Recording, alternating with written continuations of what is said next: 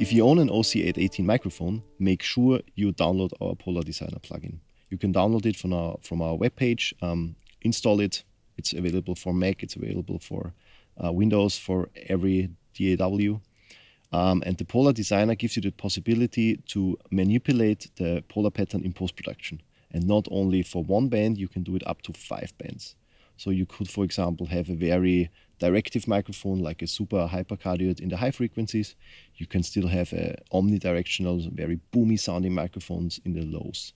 And it even makes it possible to, for example, if you have an OC818 between a snare drum and a hi-hat, to make 2 microphones out of that. So you split it up and you can have the hi-hat microphone and the snare microphone. So if you want to use the PolarDesigner plugin in post and mixing, you need to make sure you record already in dual output mode. So you use this second mini XLR cable, which is supplied with every OC818 microphone. You plug it into the rear output of the microphone. The main XLR goes to channel 1, the second goes to channel 2. If you record on a stereo track, that would be left main XLR and right the second output. And you need to set your polar pattern switch on the microphone to cardioid, and then you are free to go. And as soon as you are in your DAW, you get the PolarDesigner plugin onto this track, either a stereo audio track, or you sum them up, these 2 mono tracks, to a stereo bus. So important left channel, main or front side of the microphone, and the back side is the right channel. Our PolarDesigner plugin is free and it's constantly developing. So even now already we have 3 or 4 buttons more than we had in the beginning. So whatever I say now might change over time. So you have basically your equalizer looking like window here, where you see different bars, but this is not an equalizer, this is for polar pattern. So you can design, hence the name, your polar pattern.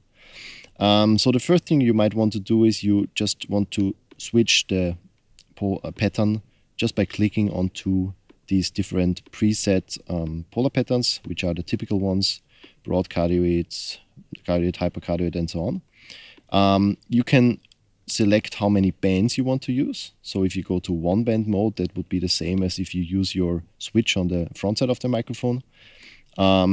There's also a special 0 latency mode for that, because especially for Pro Tools, if you want to record with the PolarDesigner already on the track, you want to use the 0 latency mode to have no latency at all. You can still manipulate broadband the polar pattern. In post, you probably don't want to do that. And then let's say I want to use 4 different bands. I can then start, just by listening what sounds best. There's we call it in the beginning of the project the danger zone, which is the zone below Omni, because from there on your polar pattern you choose will face into the backside of the microphone, which is useful, for example, if you want to have 2 microphones out of 1, where the front is facing a certain sound source and the back is facing another one. Yeah, then just use it as an equalizer. Just play around, boost, cut in equalizer terms, so change the polar patterns. You can also change the frequencies, so the bands as they are. And yeah, I would really say adjust it by ear. What's helpful for that is we have a solo and mute feature, so you can solo every band. So for example, now I would only hear the low frequency band, which is easier to listen to while I manipulate it. This is if you want to use it as a sound creating tool. If you want to use it as a problem solver, there are 2 things you want to use. First of all, proximity control. So that means I recorded too close, I have a too big bass boost due to the proximity effect.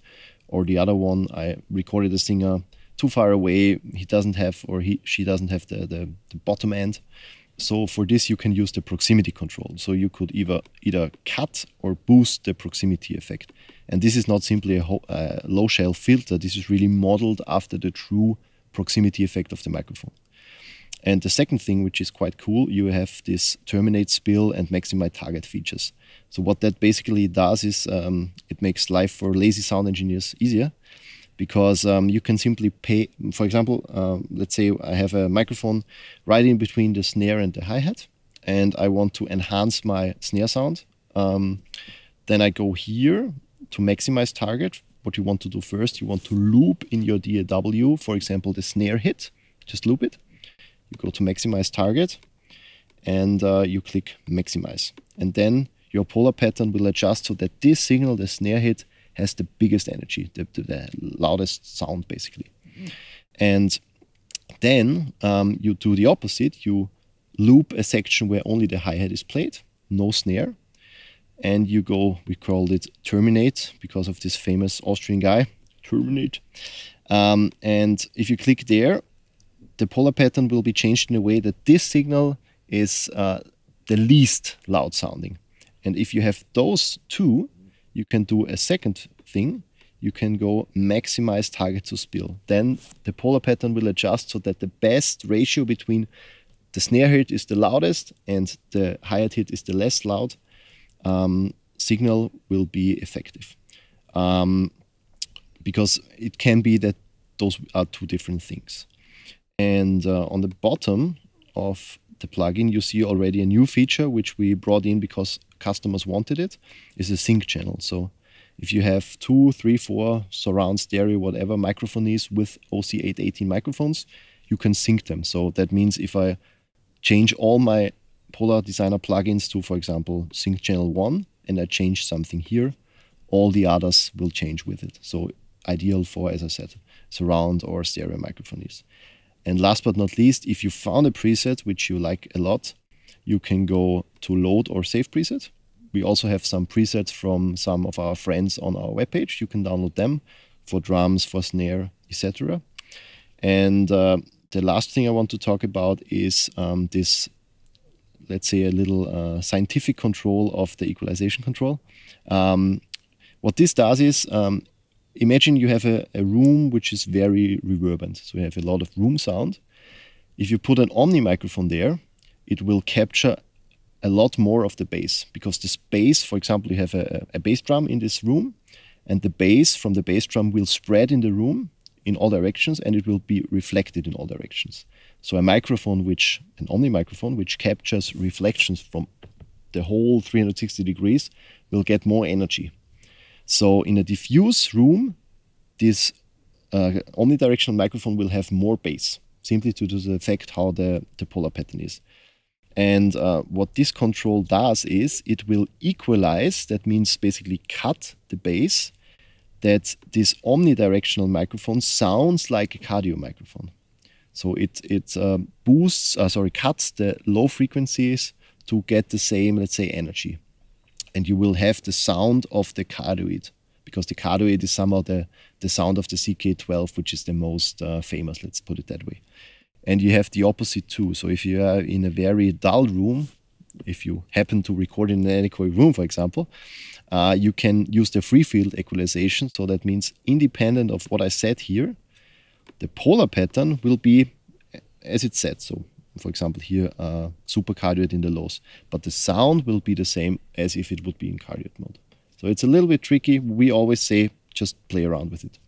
So besides, as I said, these polar pattern switches or the graphic is used as an equalizer, you can also really use this thing as an equalizer, because we have for every band a boost and a cut. So you can boost every band by 18 dB or cut it down by -24. So if you, for example, are happy with the sound, but you might want a little bit more high end, you can do that here by boosting the highest band. If you record in dual output mode, best thing would be if you have two identical preamps. You need to make sure that the gains are set the same. So if you tune your gain to, let's say, 20 dB on your front microphone channel, do the same for the second one. Don't adjust it, just use the same gain setting. So as a stepped gain or a digital gain would be the best.